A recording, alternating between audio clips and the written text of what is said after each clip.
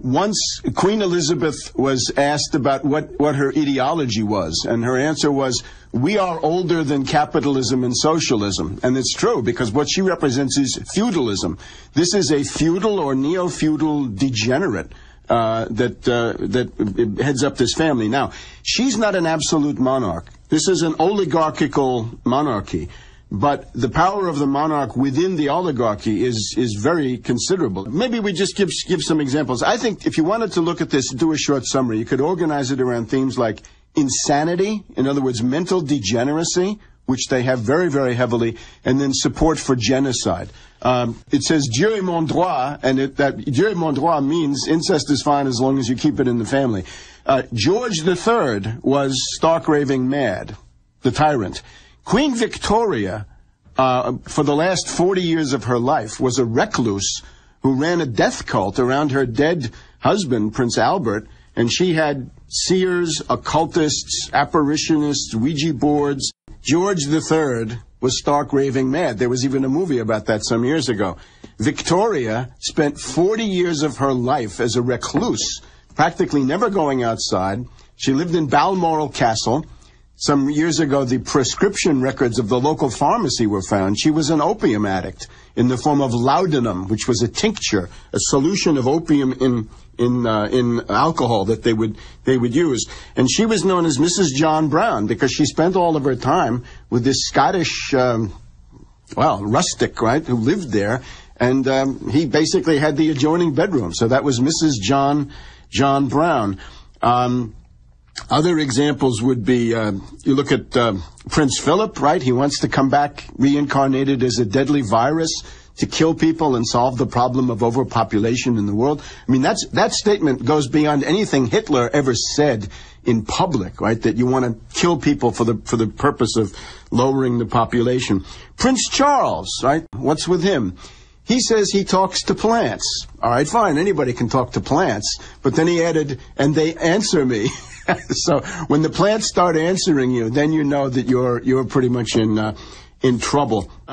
Prince Albert Victor Edward, known as Prince Eddie, and according to most historians, he is the main suspect of being Jack the Ripper. And not that he was necessarily insane to start with. He probably died of syphilis. But apart from this now, the insanity is one thing, but then this affinity for Nazism and the affinity for genocide. Now, the key guy, of course, is King Edward VIII, who was a close personal friend of Hitler. This is about 1936, right? He was forced out. He was a volunteer to Hitler to become the viceroy of a Nazi puppet state in Great Britain. If Hitler had conquered the British Isles, he would have been the Marshal Pétain, except he would have said, I'm a member of the royal family. And when you think about it, that would have meant that Nazism would have come into Canada and into Australia and into New Zealand. Hitler would have gotten a foothold in the North American continent. It would have been a very grave thing. But it would have meant that a lot of institutions in the empire, a lot of United Empire loyalists would have immediately said, well, if the king is Edward and he's supporting Hitler, then we have to support Hitler too. If you wanted to focus on one person in the entire 1,000-year history of the British monarchy, right, going back to William the Conqueror in 1066, it would probably be King Edward VII. Now, he was king, formally speaking, pretty much in the first decade of the 20th century. So about 100 years ago, he died. So he'd been in power from about 1900 to 1909 or 1910. However, since Victoria had been this recluse for 40 years, he was in effect the acting king. And this is the one case where the monarch coincides with the leader of the oligarchy. In other words, he combined both posts. Sometimes you'll have the monarch as some weak figure and the oligarchy has a different leader. But King Edward VII has got both of these. Not exactly a tyrannus. Again, it's an oligarchical system. It's not a French-style, Louis XIV absolute monarchy or something like this. It's a doge, right? He's like a doge, but of Venice, but if he can lead the oligarchy. And what he did, this is the person who basically organized most of the historical tragedies from about 1860 until his death. And World War I is really his handiwork. Edward VII is the guy who created the Triple Entente. In other words, Britain, France, and Russia against Germany. And this can teach us a lot about our current period, because the U.S.-China relationship today is a kind of an echo of the British-German relationship at the time. And of course that led to a world war. So he set up this alliance system, right? This idea that in 1914, when something happened in Europe, the only thing that was possible was if France started to mobilize, then everybody else had to mobilize. And once everybody started to mobilize, then war was a foregone conclusion. So Edward VII is somebody who set that up. He made a trip to North America, the first visit by at least a Prince of Wales to North America in 1860. It's thought that he helped get the American Civil War going. He did a number of things like this. So Edward VII, you'd have to say, is the indispensable person for causing World War I.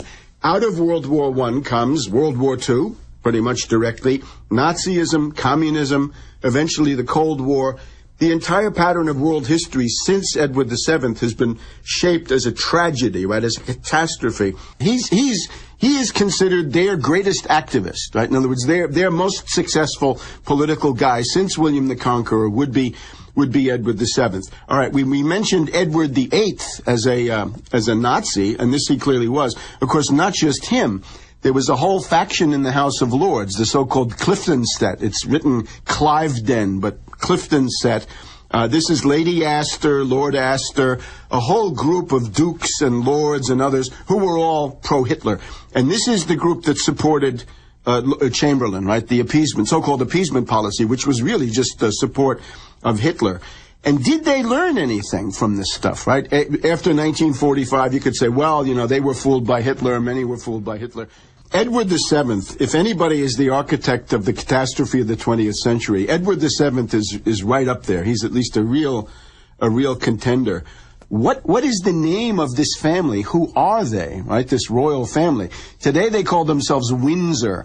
They decided to call themselves Windsor in about 1916, 1917, when all of those millions of British getting killed in the First World War that Edward VII had set up. There was a huge anti-German hysteria in Britain. Up until that time, they'd been calling themselves the ruling house of Hanover. And they'd been going by that name since George I had come over, right, around 1710. But the real name of it is Saxe-Coburg-Gotha, or Sachsen-Coburg-Gotha, or Guelph. Guelph being the anglicized version of Welf, W-E-L-F. Die Welfen, that is what the House of Hanover used to call themselves. So this is the family that now call themselves Windsor. Prince Philip of again, a Greek-Danish branch of this family, is the guy who wants to come back as a virus. But the question was, after 1945, did they learn that Nazism was bad? Well, who was Prince Philip's best friend? His best friend was Prince Bernard of Holland. In the case of Philip, his best friend, lifelong friend, was Prince Bernard of Holland, and that, of course, is the founder of the Bilderberger Group. In a way, you could say the Bilderberger Group, the royal patrons of that Bilderberger phenomenon, were Prince Philip and are Prince Philip still, and now the late Prince Bernard. What's with Prince Bernard? He was a minor, not very wealthy German nobleman, not even a prince. I think he was the ruler, maybe the Duke or the Count of Detmold Lippe for sure. And he married the House of Orange, which is either they're the richest in the world or the Windsors. It's between Orange and Windsor. All right. Bernard had been, when he had been in the university in Berlin in the late 1920s, he had joined the Nazi stormtroopers. He was a brown shirt. He was a member of the SA, the Sturmabteilung. He went from the SA brown shirt stormtroopers to the SS black shirt elite. And he was a member of the Reiter SS. In other words, there was a subdivision of the SS, the elite of the elite, la crème de la crème, where in order to get into that one, you had to be a noble. So he was a key figure in that. Then when he married Princess of Orange there, the future queen, then Juliana, I guess it was, he had to basically resign from all of his Nazi party offices. So Prince Philip never learned not to be friendly with Nazis. He was a friend of Prince Bernhard all his life. It just never ended. Now, the question of Lady Diana about 12 years ago, right? Princess Diana, Lady Diana Spencer, Princess Diana. She had married Charles, of course, and Charles was an adulterer. He had Camilla Parker Bowles on the side. It's typical of the family. His brother, his younger brother, Prince Andrew, known as Randy Andy, was also a rake. But Princess Diana, after having divorced Prince Charles, right, since her life with him was unbearable, she was going to marry Dodi Fayed. Now, Dodi Fayed, of course, this is the son of Al Fayed, who had bought this Harrods department store in London, except for about 10 or 15 years, there was a huge feud between Al Fayed, I guess of Egypt, and Tiny Rowland. And Tiny Rowland was a guy who worked with and for the British royal family. So there had been a kind of a conflict between Al Fayed and the royal family through Tiny Rowland. At the point that Princess Diana was going to marry Dodi Fayed, she was going to convert to Islam. So you would have had a situation, including today, if gone otherwise, if she had lived, you would have had the Queen Mother of England, or Queen of England, depending, well, of course, by the time she converted, she wouldn't have been queen. But the Queen Mother, for sure, she would have remained, would have been a Muslim. And this would have happened about 1999, 2000, just in time for 9/11. We would have had the whole clash of civilization strategy completely negated because the Queen Mother of England is a Muslim. So this was unacceptable. Queen Elizabeth, first of all, she is fabulously wealthy. I mean, she doesn't appear on these lists. When you see something that says, Warren Buffett or, she has a large fortune which does not appear because it is held through this, I think it's called Coutts, C-O-U-T-S, is the bank that handles her personal finances. Anyway, there are trusts and other things that you don't see that she owns, right? It's rumored that she owns a good part of the real estate in Manhattan, right? That would already make her fabulously wealthy. She can dissolve Parliament anytime she wants. She can just send them all home.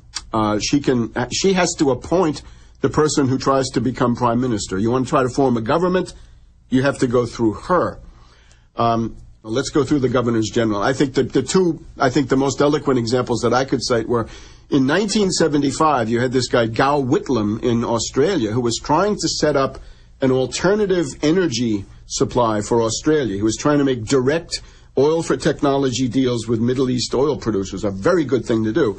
And he was then ousted, and ousted by the actions of the Royal Governor General, because there was a conflict between two branches of Parliament. And a very good example is under Mulroney, so-called Mal-René among the Quebecois. Mulroney was the guy who brought you free trade, right? The giant sucking sound in the form of NAFTA. There was a large opposition in the Canadian Senate. There was no majority for this NAFTA monstrosity. So the Queen obliged Mulroney by appointing new senators, packing the Canadian Senate so that there would be a majority for this free trade treaty, which I think everybody, including Canada, has suffered under. So the power of these governor generals is extensive. She gets these red boxes. All the top secret documents from the SIS, from MI5, MI6, the whole British intelligence establishment, right, the Treasury. She gets these red boxes and she reads them. And the entire bureaucracy serves her.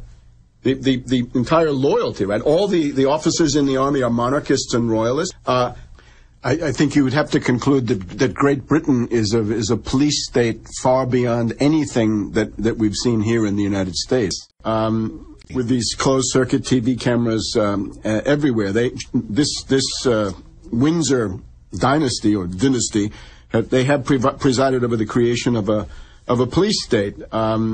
The social mobility, in other words, your chances, if you're born in the bottom 20% economically, your chances of getting to the top 5% right now in the United States are worse than any country in continental Europe. But the British society is even more hierarchical, more stratified, and with less mobility that we have. The beef against the monarchy, actually, that I try to represent anyway, is a strain of thought within England, within Britain. My grandfather was from Wakefield. He was a bricklayer, skilled worker. My grandmother was from Leeds. Okay, so this is the north of England. This is Yorkshire. And in Yorkshire, there is a tradition, which is you don't like the court, you don't like Buckingham Palace, you don't like the City of London, you don't like the Foreign Office, you're suspicious of this entire imperial complex. This is a strain of thought inside Britain. So it's not that I'm saying British are bad. I'm saying this is a view that is also well represented inside England. Anyway, it's a well-established tradition that the north of England, right, the Yorkshire school, is extremely hostile, skeptical against a lot of these manifestations. And I hope there are still some people who keep that going, as I tried to. But the Rothschilds are one of the banking houses. I mean, if you go back to King Edward VII, he had a group of bankers around him, and the significant were also Jewish bankers. One of the things that Edward VII said to the Jewish banking community in London is, if you want to be admitted into society, Edward VII's problem was he didn't have any money, and he wanted to live on a vast scale. So he said to these bankers, if I give you my investments, his investments were not a lot, I want all the profits to belong to me. I expect you to deliver profits. He's the Prince of Wales, and he's really the king, out of Marlborough House in that case. So he said to them, if there are profits, I get the profits, and you jack up the profits. If there are losses, you eat the losses. And this is Sir Ernest Cassel. Rothschild is another example, although they had established themselves somewhat earlier. August Belmont, the guy who ran the Democratic Party from 1850 to, 1870, 1880. The whole New York establishment dominated by August Belmont. August Belmont was officially the Rothschild agent in North America. This is under Edward VII, and here's the problem that they have. In 1899, you have the Boer War. And what the Boer War shows, first of all, is that the British are militarily very weak, because the Afrikaners in Orange Free State and Transvaal defeat the British imperial forces. They then essentially reveal the weakness of the British. And at that point, Russia, under Count Witte, proposes to France and to Germany, let's form a continental bloc against the British. Let's line up Europe against the British. And unfortunately, it didn't work. It didn't work because the German emperor, Kaiser Wilhelm, Emperor William II, the Kaiser, was so stupid and was so much of an Anglophile and was so incapable of making strategic decisions that he did not accept this golden opportunity to really prevent World War I by having a continental bloc, Russia, Germany, France, of peaceful economic development and freeze the British out.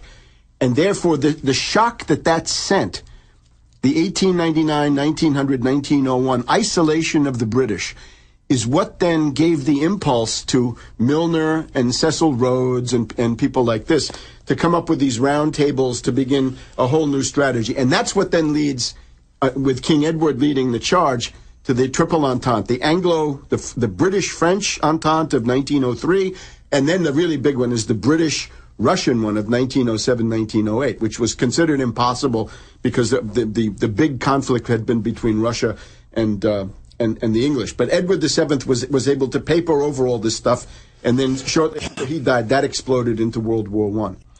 One of the puppets of Edward VII was Theodore Roosevelt. And Theodore Roosevelt was a guy who had this identity crisis going, and he wanted to solve this by asserting that he was a member of the Anglo-Saxon master race. So Edward VII would write him letters saying, "Dear President Roosevelt, you and I are the leaders of the two branches of the Anglo-Saxon race.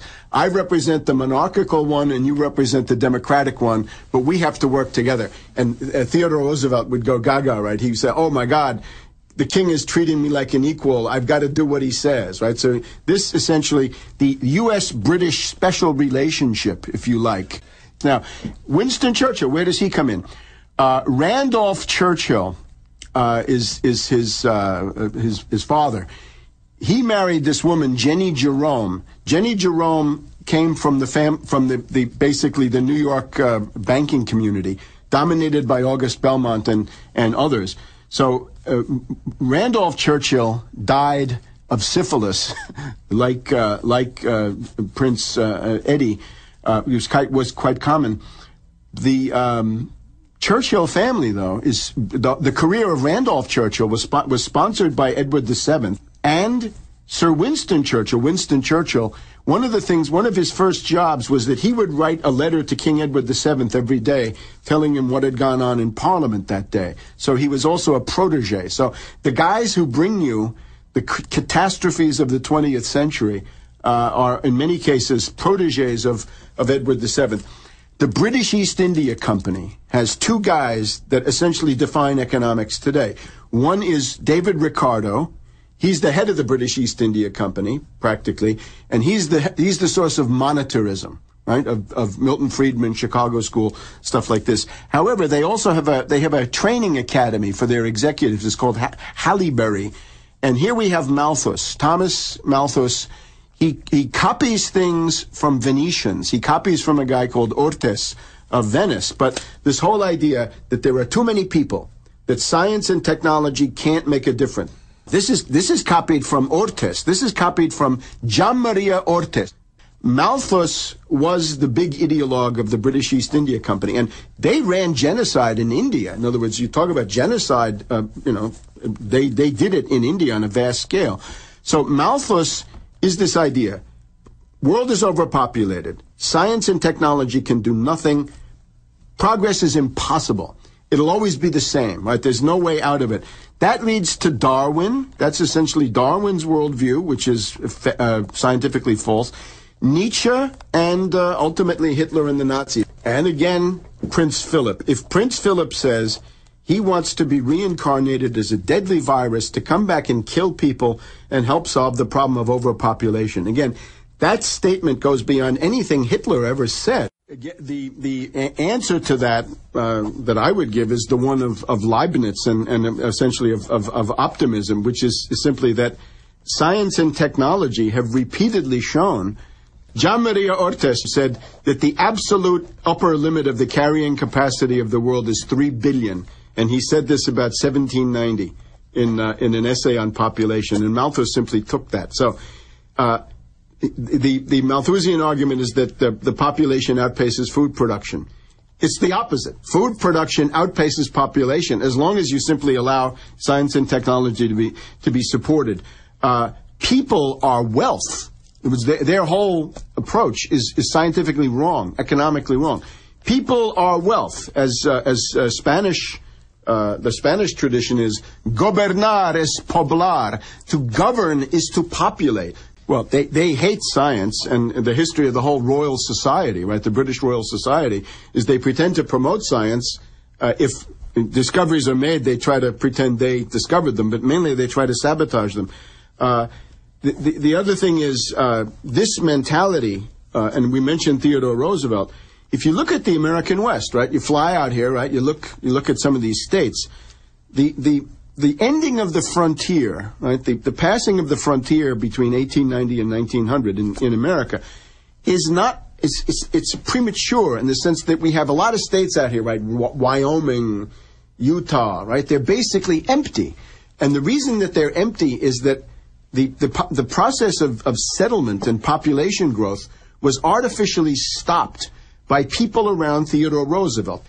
The first concentration camps of the 20th century, death camps back in this Boer War period, right? The British putting these Dutch in concentration camps, and you go to them and say, what sense does this make, right? You claim to be a race theorist, but you're putting these Dutch in a concentration camp here in the middle of Africa. What sense does it make? In other words, it's a fraud. In other words, it's ultimately only designed to serve imperial power. What they were concerned about in the case of the United States, the Homestead Act is one of the greatest land reforms in human history, right? The idea that you got this immense expanse and you're going to make that into family farms. And the British and the oligarchs say, no, we don't want that because such people are going to be independent-minded.